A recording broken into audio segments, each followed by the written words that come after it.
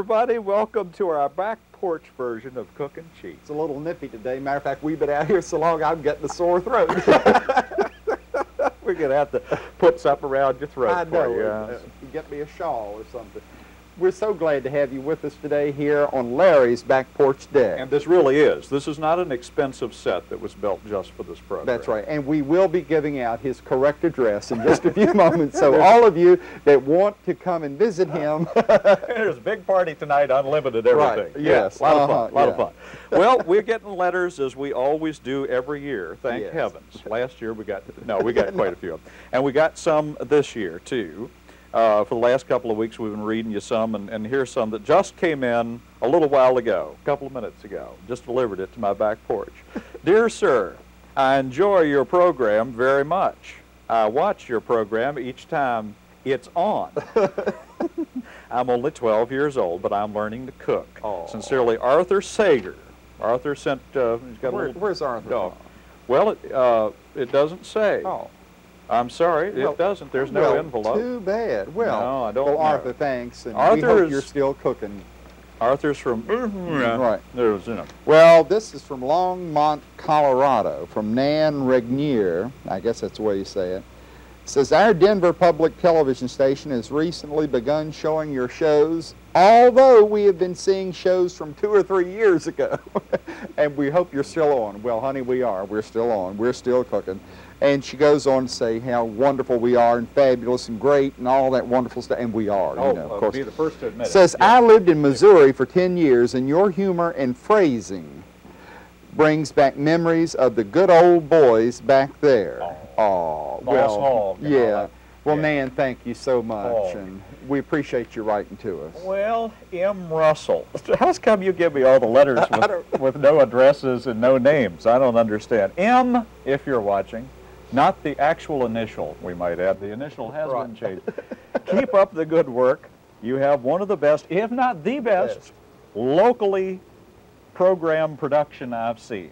That's what it says, locally programmed production I've seen. Not is refreshing to look at camera while focused on what veggies was a scream. And it goes on to say, cabinets that crumble on camera remind me of Laurel and Hardy. In regard to the sweet and sour stew, never heard of beef stew without potatoes. Well, give us a break. You just heard of it. We did it. Now you've seen it. You've seen everything. Yeah. You don't eat potatoes and everything. Also, simmer 45 minutes. Ah, come on. Bet you are still chewing on that stew you cooked for 15 minutes. We didn't use really cheap horse meat. We used regular meat and browned it first, and it should be all right after 45 minutes. You don't have to cook it till it screams in submission. Give us a break. But thanks for writing us. Anyway. And he did like the pickled thermidor that we had on the menu board. Oh, well, that's real nice. That's nice. Something we had no control over whatsoever. Well, Mrs. Paul Condon of Tacoma Park, Maryland, wrote us a little letter here. It says, dear friends, who are more critical than your TV viewers? Well, I could tell you several. Every move is watched. Julia Child always comments she uses an impeccably clean towel. My concern on your program today is the parsley was not washed, still having rubber bands on the bunches. That is a dead giveaway. Not much I can do about that. If so, shame, shame, as parsley has lots of sand on it. If you rinse it up and down in a bowl of water, you will see plainly. If I'm wrong, I apologize. Nevertheless, your show is a joy to watch with all the good humor and fun from start to finish. And best wishes, and we hope it continues for many moons. Sincerely, Helen Condon. Well, thank you very much. We did wash that parsley carefully, Helen, but we did leave the rubber bands on it so it wouldn't scatter all over the set. And that was some of that rubber band parsley. And the sand isn't too bad for you because, well, you know, you don't know where it's been, but, you know. We're going to go over here on the actual deck, on my actual back porch. All right, we got it. We know we're outside. They can see the stuff. Is this where we're going to do? Yeah, this is it. You're going to do something with not now. Oh, not now. In a little while. I never quite know what it is we're doing. I have a surprise for Mr. Bly. Go ahead and show him what you're doing. Well, what we're going to do today is we're going to do some pork ribs. Barbecue them. Got to barbecue them. And I went out last night to the Kroger store, And the Kroger meat man was very nice, very kind, and I said, I'd like some pork ribs, and I want them cut in half. And they have been kept in my refrigerator all night long. Now, this is what they look like when you actually put them together. Yeah. They actually match, but what you do is you get them cut apart so that you can handle them better. Long way. Long-wise, right up the middle. If you just get it off the... Oh! Terrible. It's calcified overnight in my refrigerator. No, there you go. There you are. Thank you. Boy, wouldn't that have been something if that had gone flying out Well, through I don't there. know. Wouldn't be Wouldn't have been the first time we've ever lost one. So isn't that pretty? That's just lovely. It really is. Now, you know where that comes from, don't you? Well, on the pig. It is. Well, now, wait a minute. Come around here. Come around. All right. Oh, here, boy. now, if you'll just put this on. Hang on, let me, well, never mind. Just put this on. Just put this on. Right, Anything yeah. that I would do for this show. All right, now, just get right down here on the floor now. Like this? Now, squeal like a pig. Now, the ribs are right in here on the pig. And so they just cut them out right along here, and that's where they come from. Thank you, Laban. You're welcome. Anything for a laugh on this show, I'm telling you. Now, what we're going to do at this point is we're going to mix up a really nice Marinade or barbecue sauce. And this one's kind of interesting. We've experimented around with it a little bit, and we've got it. Yeah, we've been around. Just the way we want it. We're going to start with half, half, half. Okay. All right. Half a cup. Now, what kind of oil are you using? Regular oil. Well, I like to use a fine vegetable oil. Pure vegetable oil. That's an amazing measuring cup. That's a very old one. I can see it only has 3/4 of a cup in it. That's 2/3. Oh. Wait a minute. One good thing about doing this on the back deck of your house, there we go. I'm sorry, I was looking at the wrong side. This is an antique. That's a real nice one. It's real nice, really is. A little vegetable oil. I'm going to set this stuff back here. Oh, we'll go right here. I hope you don't mind. That's our little soft drink. Yes, which we started earlier. And that's the truth for all of you fanatics out there. That is true. It really lots of them. Yeah, all you weirdos that think we want to drink something else. So this is pure honey. Honey. What? Honey. Honeydew. Now, that's a half a cup of that. Yeah. That's real nice. That's clover. You've got a nice little action there on that honey on the top of that thing. That's clover honey. Clover Isn't that pretty? honey. It's got a nice color to it. It's a little slippery, but it's got a nice color to it, doesn't it? You can tell clover honey, but you can't tell it much. I don't know what it means. All right. All right. Mmm. Oh, somebody will get on to us about that. Oh, I know. Well, licking your fingers. This is my back porch. And if I want to lick my fingers, I will. Well, here, let me get you a paper towel. Now, well, that's what I was going to... So all the cleanliness fanatics out here. Excuse me. We had just washed this porch down moments before we got going here. Now, this is vinegar, and we have a little hint for you. We've decided that this is not the best vinegar to use. The white distilled... Nothing wrong with the brand. There's nothing wrong with the brand. It ought to be cider vinegar. It should be cider vinegar, and this is distilled white. And we're going to go a little more than a half on that, we've decided, just to nip it up a little bit, about 2/3. I believe the neighbors are shooting. 2/3, 3/4. I believe neighbors are shooting at them. Those kids have got that old lady tied up that tree over there. It's just terrible. Look at them. Yeah, she is smiling like she's having a good time. I'll tell you about her after a while. Now be careful. Oh, is that the one? Be careful because Miss Kathy, one of my neighbors sitting here on the deck with us today, would almost say nothing to besmirch up on the neighbors. Oh, you know what I forgot to do while I was sitting around doing nothing? I forgot to get a spoon, but that's all right. We'll, now, we got this is some hot English mustard and a nice dollop. Wouldn't you say that's a nice dollop? And for all of you food cookbook editors out there, a dollop is about a tablespoonful. Yeah, and that was, I gave it an extra shot. All right, put that in there. Now, you can use just about any kind of mustard that you want to. I like this golden spicy stuff too, but I'm not using it in this particular case. And in order to sort of spicy it up even a little bit more than before, we decided to add a little Tabasco. A little or hot if you got a little sauce. Yeah, a little Texas Pete or whatever. About 2 of those. All guaranteed. Of that. Is that other guy? Yeah, Justin Wilson. Justin, he always says, all guaranteed. All right, now take that and mix it around real good. I brought my whisk out. And Kathy, I believe they're beating your house to pieces. Anyway. She's real nervous. It's her son and his girlfriend. They get frisky over there. I just love it out here in this neck of the woods. Now that's real pretty. And if you can't see it, I'll pour just a little bit of it in here. That's a nice golden color. Look at that. Isn't that pretty? Mm-hmm. That's lovely. Just pretty as a picture.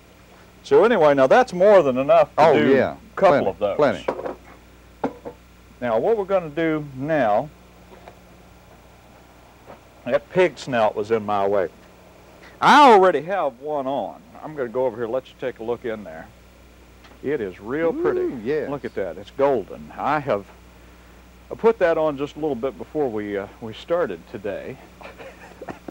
Make sure that's cleaned off real good. Now what we're going to do is we're going to... Well, now, has that been parboiled? Yeah, that's something I meant to tell you about. You need to parboil this. That is to boil it, pre-boil it for 30 minutes in a little salt water. I'm glad you mentioned that. This has not been, no, but we're going to go ahead and put it on because we're going to leave it on for a long time anyway. I'm going to do this just to show you how it looks. You put it on. This is a gas grill, ordinary gas grill. And what you do is, what do you call this thing? It's called a dish mop. A dish mop. And it is fresh and clean. We only got it out of the package a few minutes ago. And we're going to take that and mop a little of that on there. You can also use this as a marinade, as we mentioned earlier. I would imagine if you want to marinate this overnight, you could in this stuff, leave it would your be pork just real fun. in that overnight and then use it as a sauce. I'm going to give that one another one too. And then all you do is just close her up and cook it real slow. And it won't hurt it if it gets real dark on the outside. This one is getting that way, I'm sure. It is. Well, how terrible. Well, your the grill whole thing just fell to pieces. Well, that's all right. It'll be all right. But anyway. And when you get your rack of ribs from the butcher, we found that if you just ask them to cut it in half the lengthways, you will find that it's a lot easier to handle on your plate instead of the long one. And when you serve it, let's turn it over here. Woo. When you serve, as Larry's going to do here in a minute, you'll notice all the little bone sections along here, and that way you can carve right in between those sections and have it so that you can pick it up and eat it real easily. Yeah. I'm going to daub a little bit more sort of of this stuff rib on a here, stick. Just to It's make also sure a good idea to right. trim a lot of the fat off of it if you're doing pork because it just makes it unpleasant. Put just a little more of that on there, and then we'll turn it over. And we'll take a good look at that. That's real pretty. Well, now we're going to do a light dessert. No stuff, Shirley. Right, wow, yeah. Great, and then we're going to give some other people around here their just desserts when we get through with this. And what do we have? Well, this recipe was sent in to us by Durbin Mellick. Beg your pardon? Durbin Mellick. Oh, okay. We're not making fun of them? No. Just watch out there. No. From Lake Milton, Ohio. Up there in the Midwest. Okay. And this is one of those recipes that we have somewhat avoided doing in past years, but this year, due to popular request, we're going to do. This is one of those recipes where you go to the store and you buy all this stuff and you throw it together and it comes out into some fantastic salad that they will sell in the, you know, right, in the deli department eventually. Okay. All right. Now with this one, and it is called a light dessert. Give me a light. No, light dessert. All right. 1 pound container of small curd cottage cheese. If you use your big curd, you're in trouble automatically. Well, how indelicate. Well, I mean, you know, we're just outside. Plop it in there, Johnson. Well, I mean, you know, outside you can be a little more carefree about stuff. Well, be careful. That table cost me money. What, that? I thought that's the one you got in that box of corn flakes. It sure is smoky out here. Now, to that, you must add... Box of corn flakes. Yeah. All right, this this thing of Jell-O pudding that Hang on a second. This thing. No, actually, it's sugar-free. I'm going to dabble a little something on this because it's getting right frisky again. All right. This I'm is. sorry. Well, just go right ahead, butt in. I don't care. Lord, he's burned up his mitts and everything. Not to mention poor Miss Carol, fried right here on the deck. Okay, I'm sorry. That was unbelievable. Wouldn't be the first time I've been fried on this deck. No. I want to tell you that. Go ahead. Now, this is sugar-free gelatin. And it was some kind of flavor. What was it? Raspberry. Strawberry. Oh, I didn't mean to get strawberry. That was an accident. Oh, did you switch that on me? No, I didn't. I meant to get raspberry. Oh, no. Oh, Taking him outside has been a disaster. And you just sprinkle that down look, in it's real red. in the bowl. It's real And you don't add any water, as far as I know. And then you have to add, this is a 15 1/4 ounce. Somewhere, yeah, that's right. 15 1/4 ounce can of crushed pineapple. Bly, I swear. Hang on. He has brought a, I'd be ashamed to have that in my kitchen. You don't know how to use it. I'm going to give you a good can opener, boy. I have an electric can opener. It was given Well, I'd to me be ashamed. That's by why the you're so television porky. station. But I can't get it out here. Now, wait, we got to drain it. Excuse me. He's now going to drain it. How indelicate. Well, that is, as you said, one advantage of being here Oh, look, on here the comes a deck. bunch of school kids home from school. The neighborhood is just alive this afternoon. Just tons of people. Well, there sure is a lot of water in here. It is. Yes, indeed. Well, it's just full of water. But this is unsweetened pineapple. This is just packed in its own juice as opposed to some kind of sugared upness.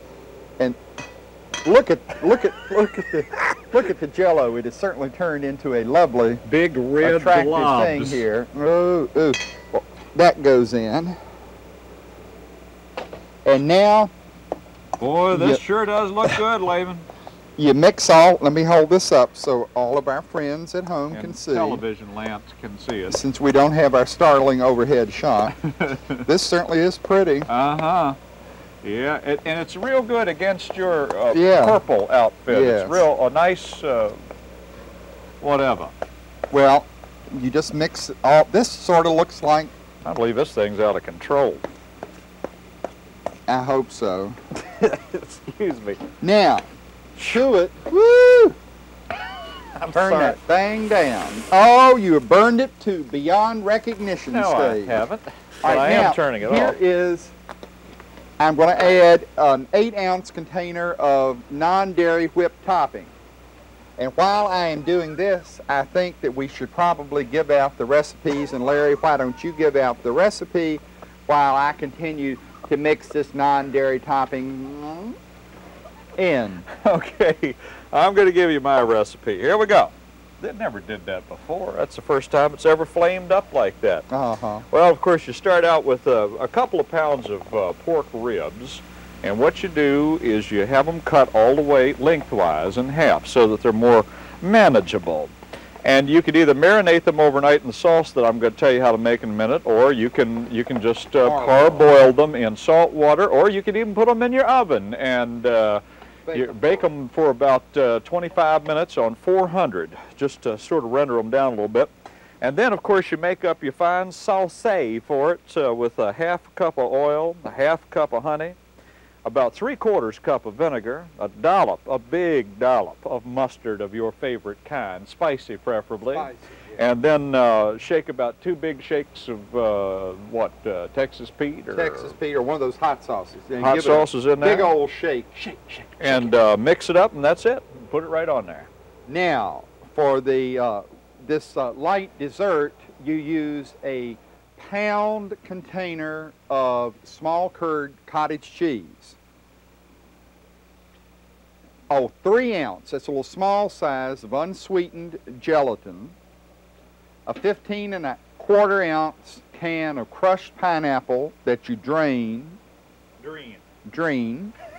And then you're going to do what I'm doing right now, and that is to fold in an 8-ounce package of whipped non-dairy topping. And I'm just folding it in. And when you do this, it's supposed to chill for 5 minutes, and it is done. So this is being folded in, and it sure is pink. For those of you that are into pink, this is one of the pinkest things I've ever seen. Do you suppose it's going to taste the same in strawberry form as it was supposed to have in raspberry? You know, I don't know. I guess we're going to find out. Now, while he's folding, and this may be his final fold, although he has a couple around here that are sort of getting bigger. The legal size fold or the personal size? To sort of get us ready for our little program today, I did a little preparatory work in coming in. I baked up, my telephone's ringing. I baked up, some fool is trying to get me on the phone while I'm doing a TV show. I did some homemade slaw, which you can whip up in a hurry if you know anything about doing anything at all, and some baked beans, and we got those out here, and that just go down real well. I was rigging the dickens out of that phone in there. So anyway, we're going to have that to go along with it too. What we're going to have. Well, that certainly is a real colorful mess. Well, why don't you cut up the ribs, and I'll put a serving of this delicious stuff here on our plate. By the way, we want to show this final one, if you can, the one that I just put on a while ago. It is real done, because we have been talking and not paying too much attention, but it really is quite lovely, and believe it or not, it's real fine. Now we're going to take the one that we did earlier, and we're just going to saw that in half. Well, can you cut it a little further for us? You'd like it? Well, I don't see any knives here on the table. I think we forgot to bring them out. Oh, well, yes, there is. Oh, good. I did bring one out. There you go. And thank you. Have some beans. Oh, well. Yes, indeed. Help yourself. Greatest plenty. Well, he's throwing that stuff around. Well, I mean, I've never seen him like this before. Oops. I hate to get the baked beans over in the strawberry delight. Afternoon delight. Well, all righty. We'll go over and give this a little try. Let's see what happens. Try out here and see what goes on. Now, ooh, it smells good though, doesn't it? Yeah, I'm just so excited about this sauce here that I've just got this light dessert that I've got to try some of it right now. What do you think? Well, it tastes real pink. Let me tell you something. These got done just right. It does have kind of a strawberry taste to it. Hey, let me try one of these ribs here. Oh, it's heavenly. Let me try some of this heavenly pink. Gosh. It's amazing. The incredible blob. It's set up real fast. It has set up real. It's like eating a field of strawberries. It tastes real pink. It's been said already. Strawberry pink. Oh, these little ribs just did real well. They really did. We got our little baked beans here. If your ribs are fatty, you ought to cut the fat off of them before you barbecue them, so that's right. Be so bad on them. That's right. Anyway, they're delicious. These are just right. They are. Matter of fact, these are so good, I bet you we eat all of them before we leave out of here today. What do you want to bet? Yeah. We'll see you Which next week. I think we got chicken next week on the show. Oh, good. See you then.